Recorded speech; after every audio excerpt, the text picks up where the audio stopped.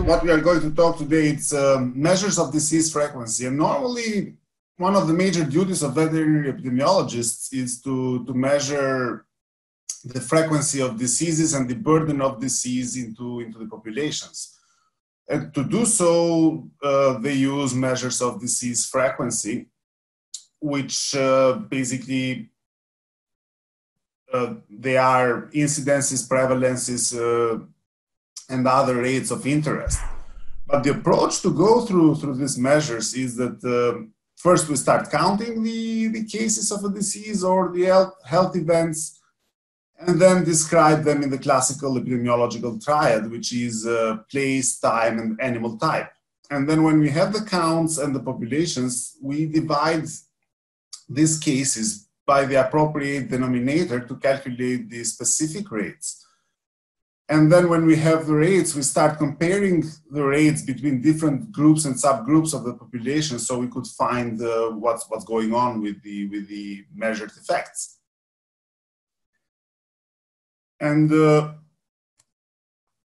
starting by the counts, it's very simple enumeration of number of cases of a disease into a population, and then it's not that very much epidemiological information related to counts, but still they are very useful when they are put into a context of time or context into a population where they derive from. For example, when we do counts on the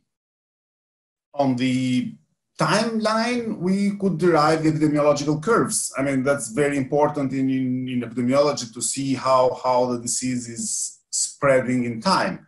And when we put them into terms of population, then we get all the incidences and prevalences and so on. And so it's very important, though, not to lose count, and because that's the major thing to derive all the other measures. So it's counting, it's first, and it's very important. The types of measurements, mathematically speaking, can be divided into ratios, proportions, and rates. And all three of them are a fraction, basically, so they are almost the same thing. And the fraction is composed by a numerator, a denominator, and a multiplier. And the multiplier in this case, it's depending on the measure used and puts the fraction into a context of a population. So let's say we could have a number per 1,000 animals, per 100,000 animals, or per 1,000,000 animals. So depending by the measure in question, then the multiplier is adjusted, and we will see that when we'll talk about incidences and prevalences and then other risk measures. As I said, mathematically, the measures are fractions, but they do differ to each other, and so we give a meaning to the differences between them. And the ratio is having the numerator and denominator mutually exclusive. So either it's one on top, either it's the other on top of the counts we have collected. Let's take as an example. So we count the affected animals from a disease, and we put above the unaffected animals. While into a proportion, the numerator, it's a subset of the denominator. So again, going back to the example, so we count the number of affected animals from a certain disease, and then we put those on top of the affected themselves plus the unaffected. So that's how we derive a proportion. While when we talk about a rate, the rate has the same concept of a proportion, but the denominator is per unit of time. And then time is very important because that makes a proportion a rate, and we will see during the talk how the time has this specific role into the rates. And to illustrate a bit more the concept, it's part to part and part to whole. So let's suppose we have these 5 puppies, and of which two are females and 3 are males. And the part to part, it's a ratio because we say we have 2 males to 3 females, or the vice versa, 3 females to 2 males, but they are all interrelated. I mean, they are mutually exclusive to each other, either female or either male to the population of puppies. But if we get the whole puppies as a population, and then we compare a part of it, let's say the males to the total population of puppies, we would say 2 to 5 or 3 to 5.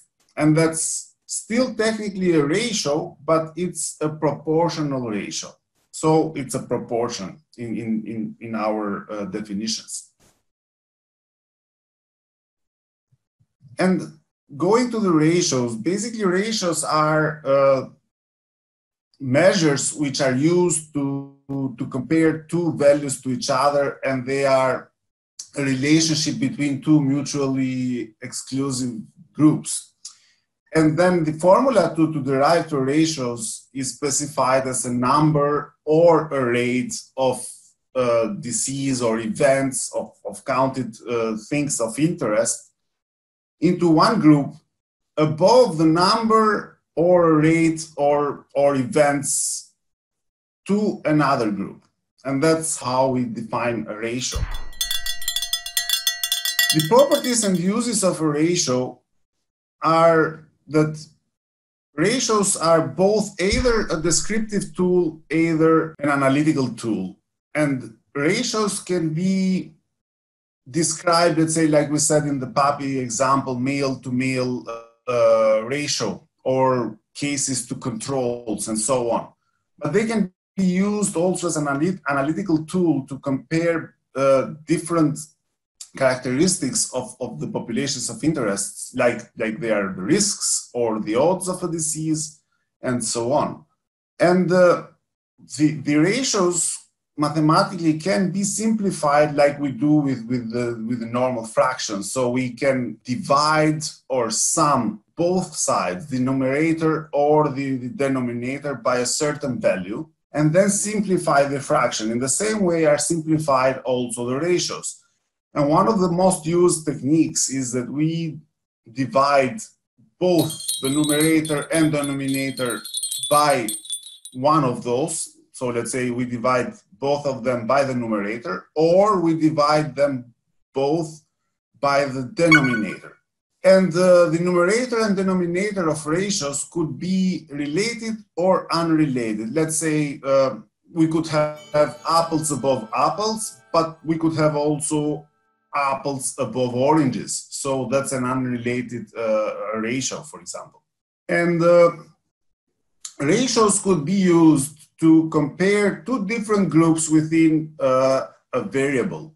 And to make an example, it's that a study has shown that a ratio of adult to young horses helps to decrease the aggressiveness of young horses in the pack. And this is an example of a ratio within the same variable, because the group, it's all horses, but horses are either young or either adult. So they are a category within the same group. But ratios could be also used into comparing two totally different variables. And if we see a case, for example, a country has 4 million cattle and 500 veterinary private practitioners. And if we do the math, we do the fraction of them, and then we say that we have 0.00125 vets per cattle.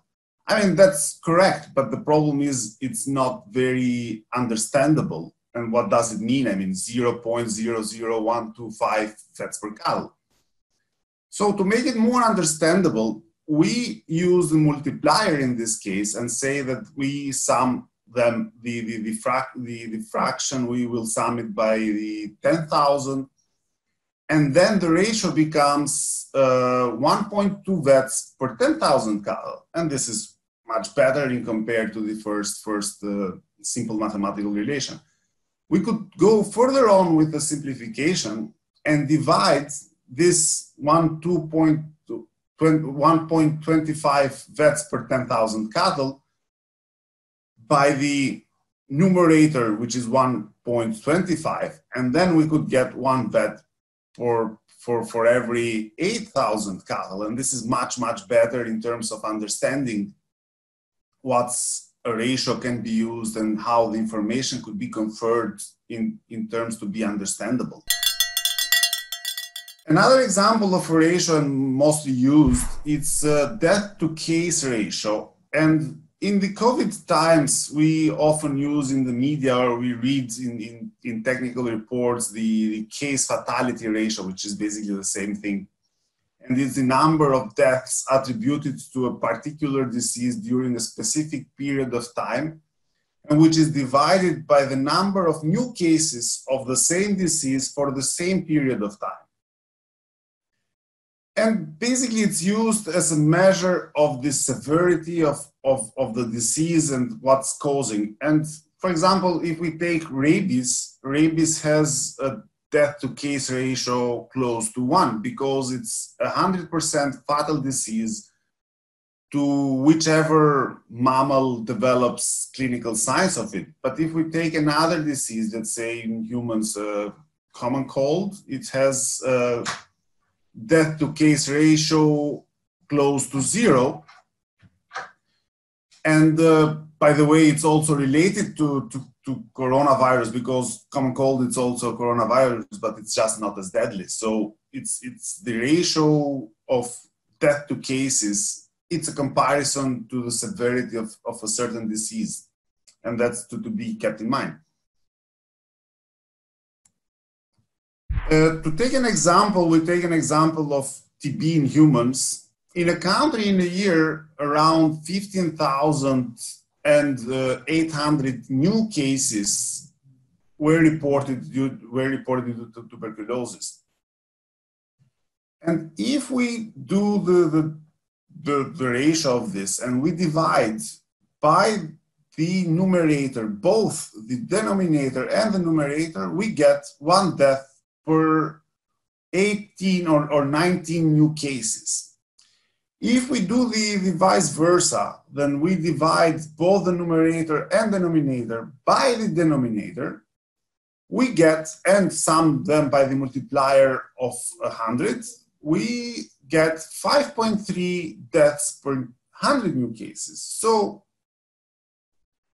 in both types, they are correct. I mean, both ways are correct. It depends how we wish and what would suit better in describing this. And that's no correct way, but it's just the way which you would put at a unity time. I mean, it's one death or you want the new cases to be rounded to 100. So that's the way how to look at it.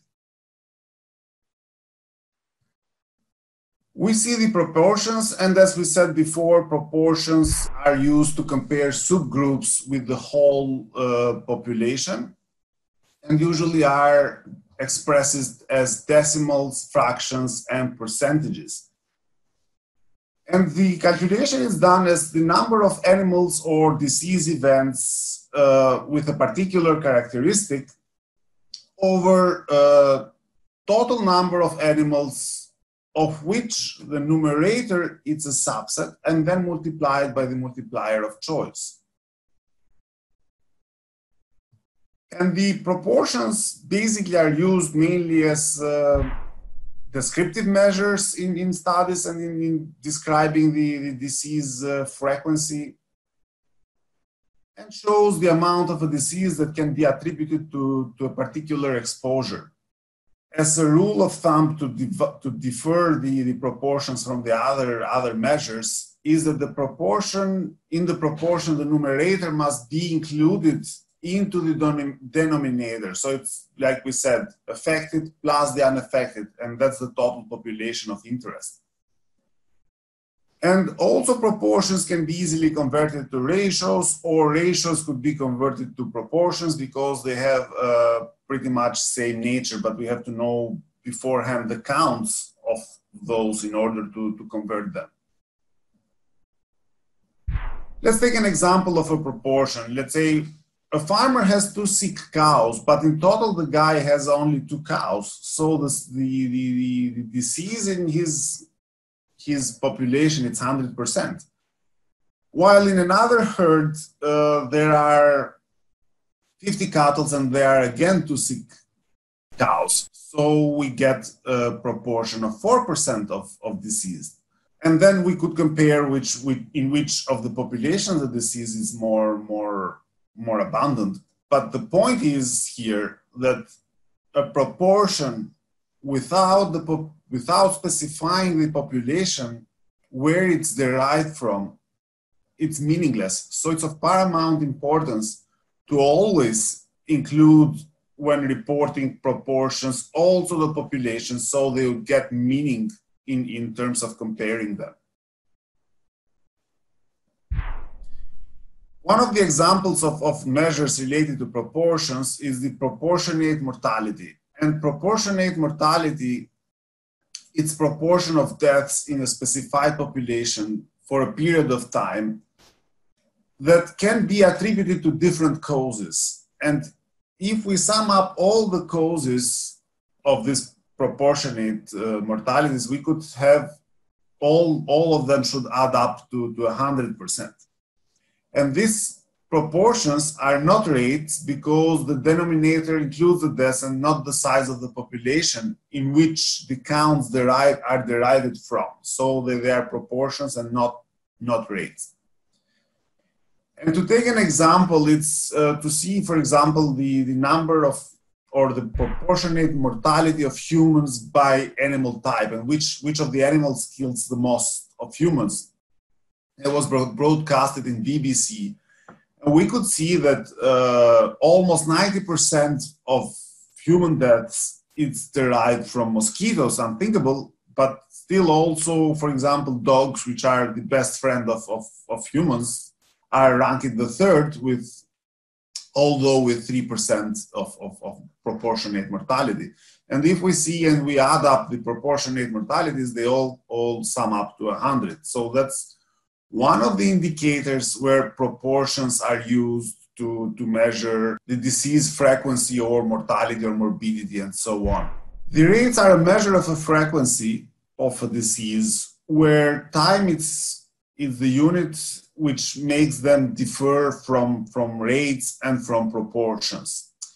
And it's a disease which occur in a defined population over a period of time. And rates are usually useful to compare disease frequencies among different populations of different sizes, in different locations, and in different time periods. So those are quite very much used in veterinary epidemiology. And the rates are like proportions in terms of computation, in terms of mathematics, but as we said, they include the time component. And the time component in rates, actually, it's a debated issue and controversial among different epidemiologists, where some of the groups restrict the term rate to be used only when it's expressed per unit of time. And if we think in this sense, it's a measure of speed of a disease spreading into a population. I mean, think about like you are driving the car and the speedometer shows you 100 kilometers per hour. And in terms of diseases, we could have 100 cases per day, 100 cases per year, and so on. So we have the time unit telling us how fast the disease is spreading into the populations of interest. And that's make that the rate. It shows the piece, the speed it's taking the disease. But there is another group of epidemiologists which use this term a bit more loosely, and which is basically more a proportion, technically speaking, but it's commonly used in the language as a rate. And these are, for example, when we have the numerator and of the population and the denominator and use them as a rate. And these are, for example, the attack rates. But again, these are proportions in terms of our understanding. And so it's preferred to use the term rate always where there is a time component attached to it. Let's take an example. For example, into a communal pasture where animal goes for a couple of days or for a week, and then all different farmers of the village sends them there and they are managed as a single flock. We have 2 sheep staying for a week, 3 more sheep staying for 5 days, and 1 sheep stays only for 2 days. And out of these animals, one of them developed enterotoxemia. So if we go with the concepts we learned so far with the rates and proportions and so on, we would say that we get 1 out of 6 sheep sick, or we could say we have approximately 70% of the flock which developed the disease. But however, if we think a bit more, and we had different timings of exposures of the sheep, of the different sheep, toward the Clostridial pathogen. So how do we account for the timing of exposure to the pathogens? I mean, they are more at risk and less at risk between these animals. So let's see a bit, and we put into work a sheep day, which is a unit which takes account for the different lengths that the sheep or the sheep have been at risk for different periods of time. So we had 2 sheep which contributed 7 days each. So we get 14 sheep days. And then we get 3 sheep by 5 days, and then we get 15 sheep days. And then there is 1 sheep which stayed only 2 days in the pasture, and then we get 2 sheep days. So in total, we get 31 sheep days. And the rate of enterotoxemia in this pasture as a rate is 1 sick animal per 31 sheep days. And that's basically an incidence, but we will talk more and expand the concept in another lecture, so we'll reserve that for later. So thank you for this, and we'll see you next time.